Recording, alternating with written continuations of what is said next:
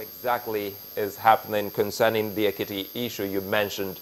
It will seem as if it's just an allegation because till this moment, the military hierarchy hasn't said anything categorically on that particular tape. Sorry, I didn't hear that. It was very distorted. Could you just summarize the question again? You mentioned Ekiti State. And I wanted to find out, or I'm telling you that for some watchers, they say it is mere allegation until these people are proven otherwise, that they are innocent. And that's the law.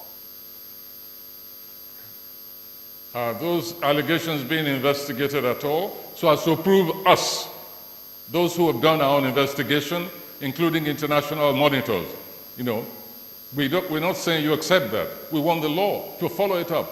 We want the law to follow up that recorded conspiratorial meeting between a general, a governor, a minister, plus a few others. Has that been followed up? Well, what does this definitely raises, and I think it's very important to state here that the views of Professor Wole Soyinka are strictly his views and not that of INEC, beg your pardon, not that of Channels Television.